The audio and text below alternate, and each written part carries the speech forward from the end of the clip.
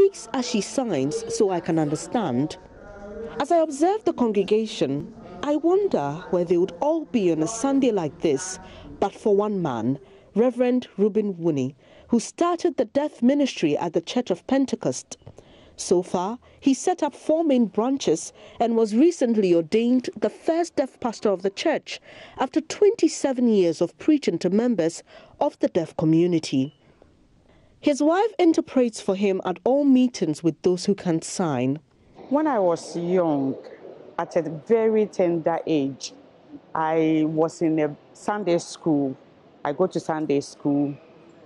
When I became deaf, then I started going to the deaf school. From there, I saw that there was no church. We have a lot of deaf people in Ghana, but there was no church. So I decided to start the deaf ministry. It's just like a classroom setting as he delivers his sermon on love.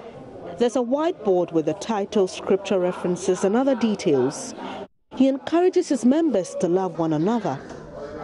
In this church, members have an opportunity to ask questions. It's very interactive. After 30 minutes, the sermon ends. The tithes and offerings are taken and the grace is said.